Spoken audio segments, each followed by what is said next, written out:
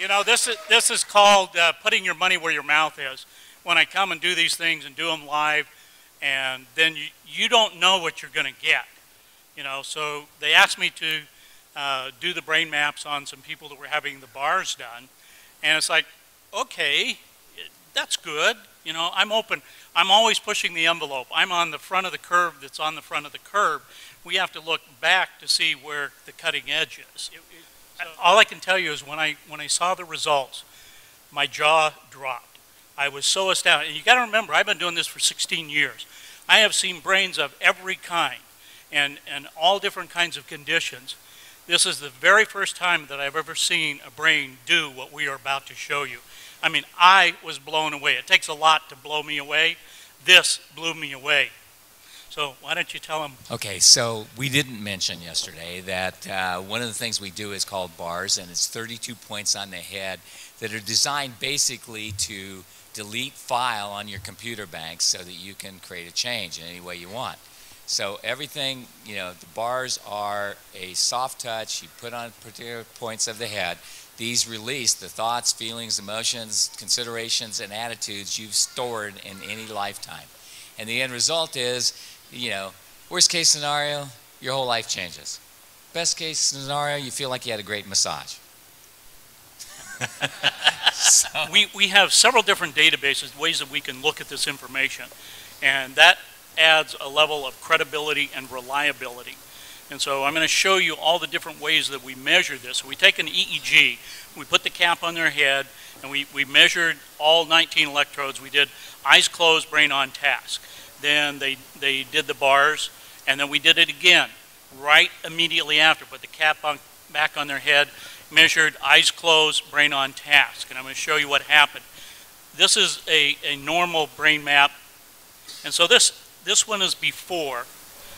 This was, and you can see the red area that's lit up. That's the area that we identify as PZ. And it's showing that it's, you know, roughly 3 standard deviations above what would be considered normal. So they did, I think it was an hour and a half of running the bars. And then immediately after that, we did it again. And here's what it looks like. Can you see a difference? Yeah, all right. So this was one measure that we were able to look at. Let's take another glance at something. It's called S-Loretta, and that stands for Scientific Low-Resolution Electromagnetic Tomography. But forget about that. Here's what it looks like. It came out showing us here, pointer down here where this little red line is, and this area is PZ. That's where it was lit up before. We have a different scale, and down here it's showing us that yellow is 3 standard deviations above what's normal. Well, we know it's at 2.7 hertz. It's in the delta range, so it's a low frequency, but down here it says it's 4.97. So it's almost 5 standard deviations above what is considered normal. It is off the scale of what we're seeing here. So here after is what it looked like.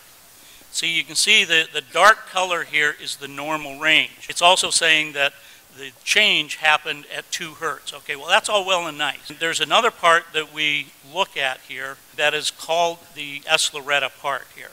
And it gives us a triangulation. So we have what's called an x-axis, this black line here.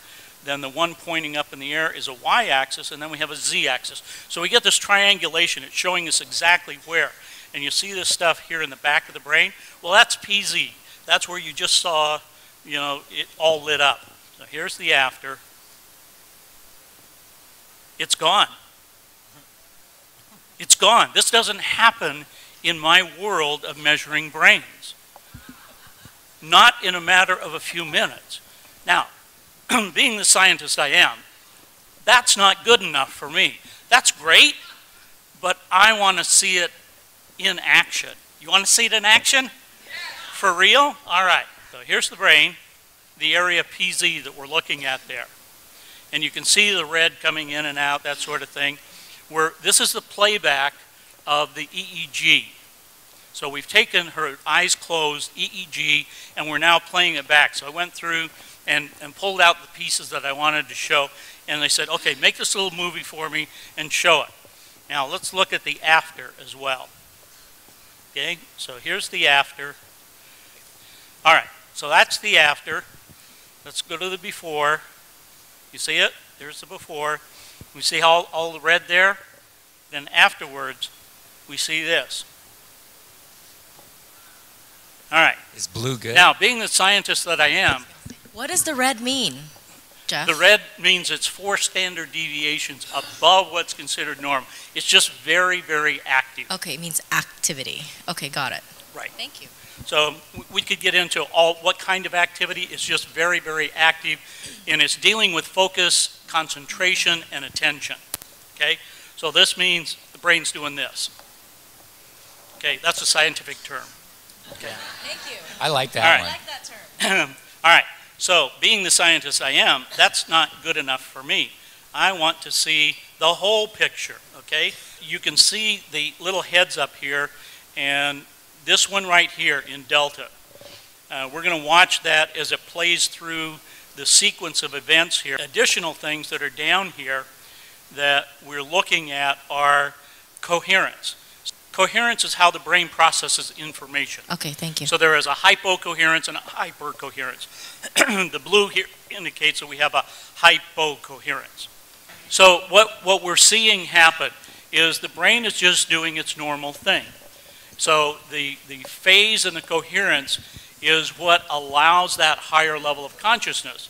So in measuring thousands of advanced meditators over the last couple of years and talking to them and looking at their brain maps, we've been able to determine that this relationship between phase and coherence is very important. We've also done some things with heart math where we've had people wear this heart device for 24 hours, and we would map them during the brain when they were doing meditations. And they would be meditating for 2 hours at a time in a room like this. So we would have 450 people, and we're measuring some of these people and looking at the relationship. And when people had these profound experiences, when they were able to have kundalini energy, and we've mapped these things, we have validation of them, that the phase and the coherence become very important, and we would see an alignment of the phase and the coherence in what I just showed you, and the heart coherence. So when there is complete heart coherence and brain coherence, then people start to have these magical experiences and start to have energy lining up. And this is about, so when you talk about aligning the energy in the chakras and coalescing that energy, this is what we've been looking at. And so what I'm seeing in this bars situation is not only a complete physical alignment, but I'm talking about the alignment with the universe, because there's a part of the brain called the thalamus that regulates all of these frequencies. And the thalamus, at the top of the thalamus, is a thing called the thalamic gate.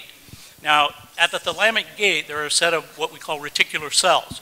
These reticular cells allow other cells to bind to them, and so there's axonal columnar cells that grow up out of the brain, and it comes out right here. And what do we call that? The crown chakra. That's the antenna. So when there is what we call oscillation, vibration from the field, and it's coming in through your crown chakra, going down to the thalamic gate, into your brain, and all of the frequencies are distributed there, then it becomes resonation. The cells in your body are resonating with that energy. So when you have a thought, where does it come from? It starts down in the subcortical regions of your brain. It goes up through the thalamic gate, comes out here, and interacts with the field. Okay, you still with me? Remember yesterday I was talking about 17 seconds? If you hold that energy and you're putting that energy out for 68 seconds, that is wave energy that's coming out, right? Once you hold that amount of time, the visualization that you just heard and that you just did, that kind of visualization, if you hold that for 68 seconds, it now has enough massed energy in the brain to affect particle energy. Okay, that's where the transition comes in. So the longer you hold these thoughts, the longer you work with them, whether it's visualization, mind movies, whatever your technique is, the power of that is absolutely astronomical. Now, to be able to coalesce that energy and to bring it together in what I just showed you is absolutely possible.